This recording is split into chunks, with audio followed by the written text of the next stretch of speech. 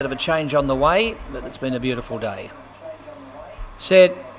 Away, Turbo Norris began brilliantly, beat them out a length and a half. Beckenbauer second last out of boxes, and going up fast is Long Sign to challenge, but the inside runner keeps that lead. Back to third, Beckenbauer now trying to make ground. Winston Rose out very wide.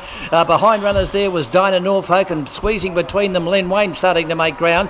Well back in the field, Daintree Dynasty tailing out as Go Hootie as they turn though, and it's on the inside. Turbo Norris coming after it. Long Sign got up and beat Turbo Norris, Beckenbauer and Len Wayne out wide from Winston Rose, and followed back behind them by Go Hootie.